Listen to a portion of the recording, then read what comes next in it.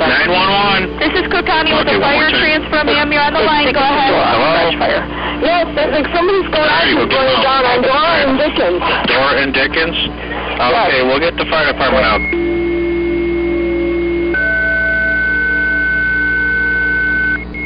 Biden Fire Department, still alarm reported garage fire on the corner of Dickens and Dora. 807, 817, 911, and Franklin Park, you are due. We were out on a 3-lane by 3-lane road, and as we approached an intersection, we met with another fire department that was responding to it. The engines collided. Norcom, 901 emergency traffic, Norcom. 901, go ahead with your emergency traffic. 807, 911 have been in a collision. 911 is on its side. Mine spun around so it was facing back toward me and then tipped over onto its side.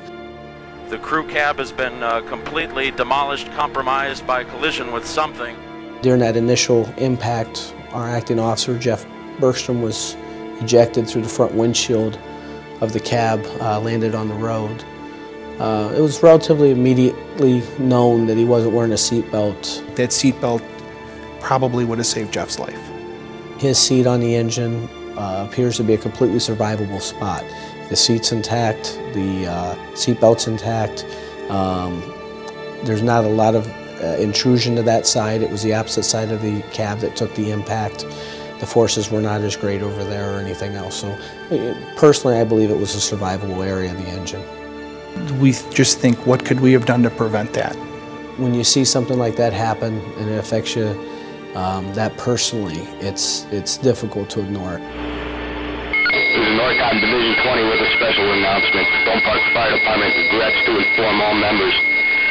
Jeffrey C. Bergstrom has answered his final alarm on April 27, 2004. Alarm number 04-0486. May you rest in peace. Norcom's clear. Case H539. We're out there to save lives, and we have to save our own first so we can help that other person. We've had a culture of just downright being reckless. You know, we didn't wear our seatbelts, we didn't wear our air packs, we didn't monitor air. We are just growing accustomed to not taking the steps to keep ourselves safe.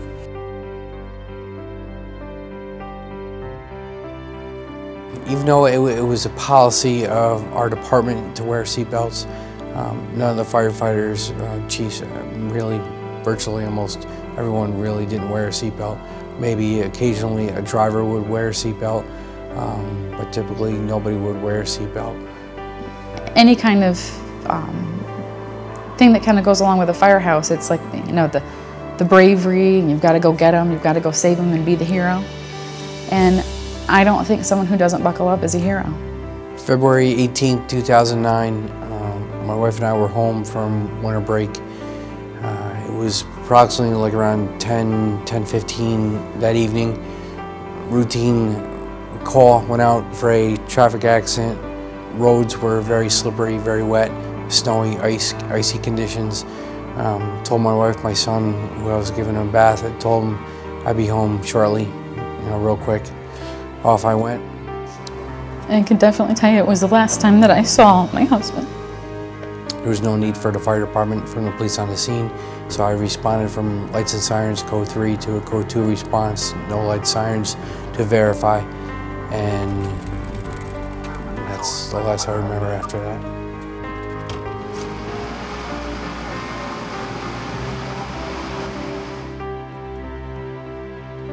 I had traumatic brain injury, and the 4 key points of my injury was memory loss, emotions, equilibrium, and speech. He's here, and I hug him every day, but he's not the same person. It's been a very difficult 2 years. At home, I know things are not what they used to be. It really affected, and it still is affecting the lifestyle at home, just because I'm not who I was prior to the accident. The turmoil and the impact it's had on our family has, you could closely relate it to mourning someone's death. It was a funeral without a casket. It really was. I mean, I still look at him today and think, where did he go, you know? And it's all over a seatbelt, which is devastating. So after the accident, and the whole culture has changed. We signed the seatbelt pledge, and now everybody wears a seatbelt. You have a loved one at home.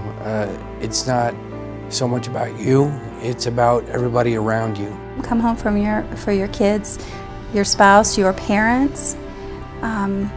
Honestly, just please be safe. Please take care of yourself for yourself first and foremost, and then for your family.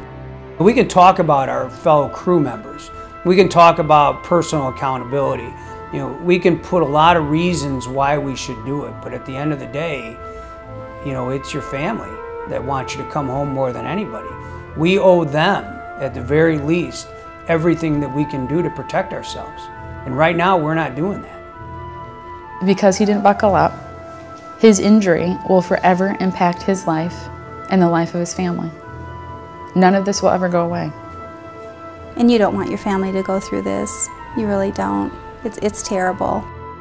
Wearing a seatbelt for a firefighter is the most important thing he could do to save a life, his own and probably the person we're going to help. If you're a fireman, wear your seatbelt. So the program is more than just seatbelt use. It's about taking personal accountability for yourself. It's about accountability for your fellow firefighters. It's doing more than just wearing your seatbelt. It's looking at all 16 Firefighter Life Safety initiatives. It's taking a Courage to Be Safe class. It's doing whatever steps are necessary and holding yourself accountable to make sure that everyone goes home.